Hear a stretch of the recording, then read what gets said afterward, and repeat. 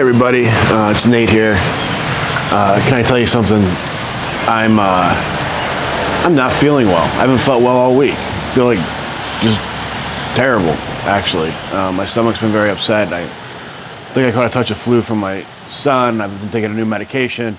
It's been a rough week, I'll tell you that. And it's hard to find gratitude when stuff like that's going on. When you don't feel good, when you feel sick, when you're stuck in a pandemic, when you're, all those things, all the things, right? So it's been a week, and but I'm still here, and I'm grateful for that. I'm still here. I'm still okay. My health is relatively good.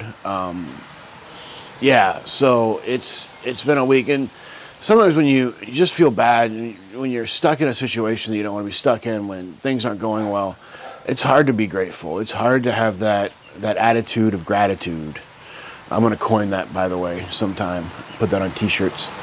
But it's but it's one of those things we have to do. We have to be grateful for where we are and what we're doing, and for the good things that we have in life, and also for the bad things. For the things that are rough. While the pandemic has been hard, and it's been hard on my family and stuff, it's been really nice. I get to spend a lot of time with my boys, which is something that probably wasn't going to happen without the pandemic, and so I've gotten to spend a lot of time with my kids. Now, some of that's e-learning, and some of that's other things, and I've had to work while I'm at home. But it's been good just to be with them, and it's good that we haven't gotten sick, and it's good that things have been relatively okay. So we're thankful for that, and we're grateful, and so it's just finding those little things you can be grateful for, that you can have gratitude towards, and then just working with those. So.